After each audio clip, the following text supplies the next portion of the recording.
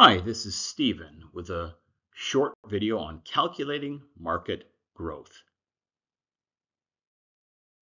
Calculating market growth is important because many marketing projects and other investment projects have paybacks of far over 2 years. And so you're looking way ahead to where the market is expected to be versus where the market is right now. So you need to kind of look ahead and forecast hitting a moving target.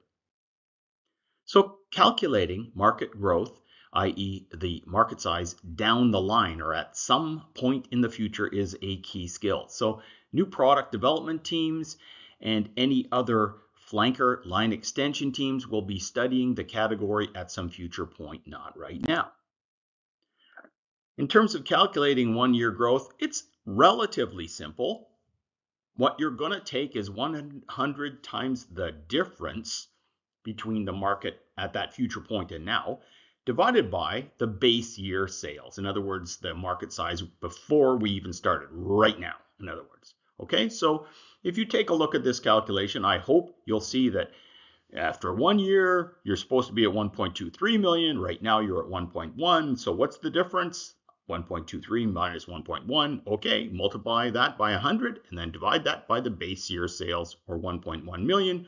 You will end up with 11.8% as your growth rate. Pretty simple, I hope.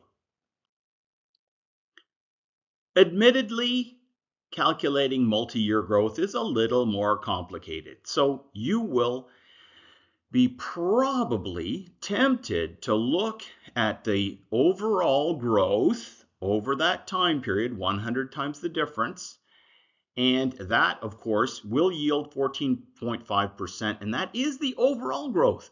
But the communication error can often happen, or interpretation error, if you're asked for the average growth per year.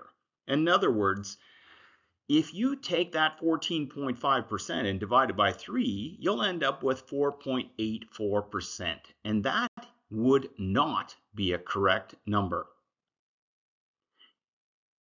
In fact, this CAGR formula is using a rather unusual format. In other words, the end amount, or ending market amount, divided by the starting amount, or the initial market size, over an exponent. Yeah, very rarely do we use exponents in marketing math, but this is one, an exponent where 1 over n, where n is the number of years. So in this case, because we have a 3-year projection, the end amount divided by the beginning amount, the 1.26 million divided by 1.1 million, we would put that to an exponent of 1 over n, and if n is 3 years, that becomes 1 over 3, which is 1/3, or 0.33.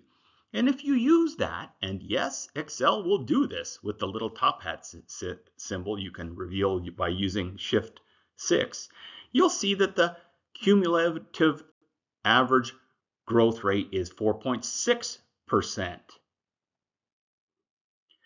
So I do encourage you to give this a try. There's a site that Excel puts up, because it's lovely that you can do this in Excel, because many calculators won't do little funny exponents for you. So I understand this is not a typical math calculation. However, it's an important one to know, because you really want to get the annual growth rate correct. Thanks. If you have questions, leave them or ask.